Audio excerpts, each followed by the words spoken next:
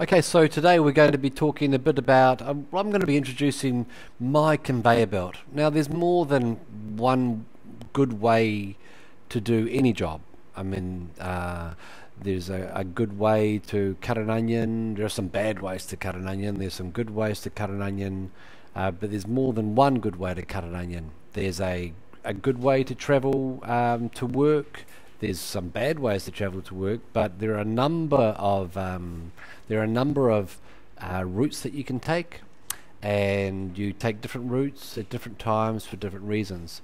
So I'm going to be this webinar is going to be a bit of a pause, and I'm going to do a bit of a review and show you about how I use the internet, specific websites, EndNote, mind mapping programs, Adobe Acrobat Pro, as well as Microsoft Word, with this filing system of making sure that everything is in one folder and that we are systematic and disciplined in how we file things. So I hope this makes sense.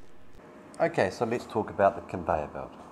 It's not the best way to talk about the workflow from internet to drafts to polished pieces, but it will do. To state the obvious, it begins with getting stuff. I prefer to use PDFs. I've talked to you about the advantages of using Google Scholar, and I download those. We haven't got time to talk about the Thammasat library. It's an excellent library, but the library has their own librarians who can train you in the skills that you need. I pointed out that particularly recent publications, and for many of you, you're working on masters and doctoral projects and you want to start with the most recent scholarship on an area, that you can download those. You have to pay for them obviously, but you can easily convert them through free or very cheap conversion software options. Academia.edu will continue to be an important way, particularly for young scholars, to make connections, professional connections, and to get access to downloads. But hey, you've got libraries with books. Think about getting a scanner and making a PDF and then OCR in that PDF. That way you'll be able to search it and read it and highlight it and index it.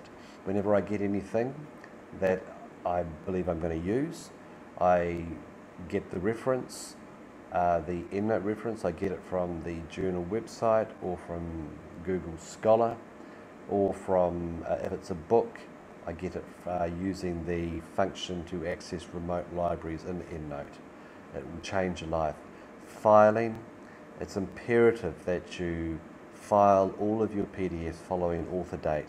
That way, as you've seen, you can put everything in a nice virtual library. It will be organized alphabetically. You can search for files with certain names in it, author names and key terms. It will make it easy. Another thing, which I haven't spent a lot of time demonstrating because it really doesn't need a lot, is that whether you're a Windows user or a Mac user, you are able to tag or add comments, keywords about files. Continue doing that.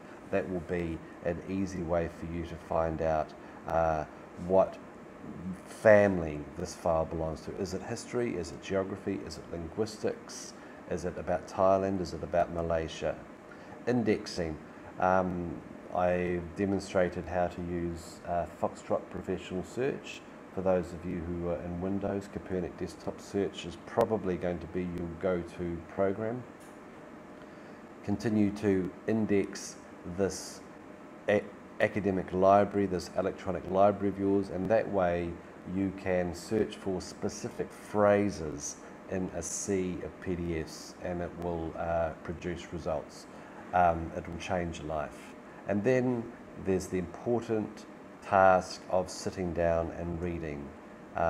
In PDFs and Adobe Acrobat Pro, when you read, you can highlight, you can annotate, and you can export these as summaries. But also continue, particularly if English is not your first language, consider finding out how you can turn a text to speech. This is something that I do a lot. It's a great way for me to rip through short articles while I'm doing other work. I can be listening to an article being read to me. Some websites actually will provide, some journal websites will provide you the option of hearing a PDF. I take notes. I take notes in PDF. It's like I've got a book, a physical book. I've got physical highlights and I've got physical notes down the margins. Whenever I open a PDF, I can go to the right-hand column and I can see what pages have I highlighted, or I can put 3 pages to the screen and rip through and see where are the yellow bits, where are the green bits. This is a way of us remembering what we have read, and then I export this as a Word document. I file the Word document in academic notes, and the only difference between the PDF and the note, which is in Word, is that I have the word notes at the beginning of the file. And I sometimes embed, I usually now embed an EndNote reference, the code and the brackets in that note file. And so if I'm making notes or if I'm interacting with ideas from page 113, I just copy the EndNote code in that section, and then I say this is from page 113, and that way I don't have to do any referencing at all. And then what I do is I collate. As I am pulling together ideas, I use mind mapping software. I may look through EndNote and I say these are going to be the most important references I'm going to be using in this writing project, and I have EndNote on the right hand side of my screen, and I have mind mapping program on the left hand side of my screen, and I will pull in references that are relevant to this writing project. In addition to that, I will put Finder, or my file, my academic library on the right hand side of the screen, and the mind mapping program on the left hand side of the screen, and I'm going to select. Really, I know the PDFs that I'm going to be citing, that I'm going to be interacting with, and I pull them in. And so from this mind map, I can just open the mind map and I can directly link to different files without me having to go into Finder and searching for the name. This is going to save you a lot of time. I do what I did to PDFs, I do for notes. I've already begun to interact with ideas. I read a book, it makes an argument, it has some information. I reproduce those details in a note and I pull those in. And then ideas. I throw my ideas out, I do some brainstorming, and then from the little windows, the individual windows, I'll pull them into themes, and I may even pull bits from notes into individual boxes. And then what I can do then is I export this mind mapping program into Microsoft Word, and that will automatically organize headings and subheadings in Microsoft Word, which is a very basic but very important skill when you are doing particularly a long document like a thesis. And this issue of Microsoft Word is going to be the topic of my next study skills webinar. But let's just go back and have a look at this one last time. This is how I go about my task of writing. This is how I keep a track of the things that I'm reading. You must read. Reading is to scholars like water is to fish. We need to be continuing to read, but we need to be keeping a tab, keeping track of the books that we acquire and the books that we have read and the books that we have interacted with. And we can do this very easily by being methodical and filing everything in a logical way, having one academic library where everything is in alphabetical order. I can use the columns and I can find the books that were added when. I can see which PDFs I've highlighted and noted by selecting a column about when the file was modified. So when was the file added, when was the file modified. I can, if I'm working across disciplines like I do, I use tags. I'm saying this is geography, this is linguistics, this is anthropology, this is history, this is Thailand, this is Malaysia.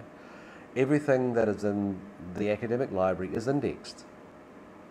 So I've got my own virtual Google. Google indexes every word in every website so that when I am searching something, it immediately comes up.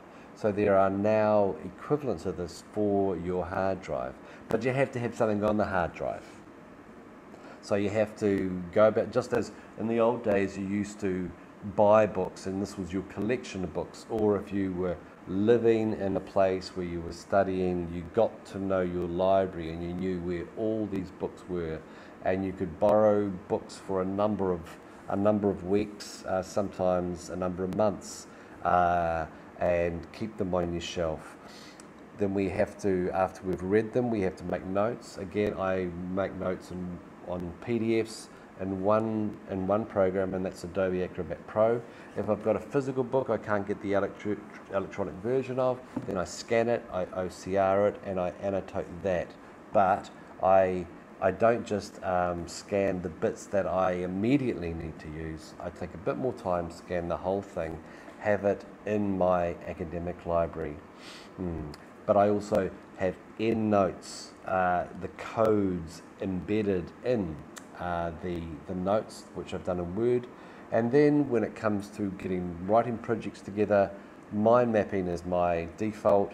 I pull different files in, and the other thing is that I get all of my initial ideas out in a mind map so that I can pull them together and group them. And then finally I export this as a Word document, and that is my outline for beginning to write.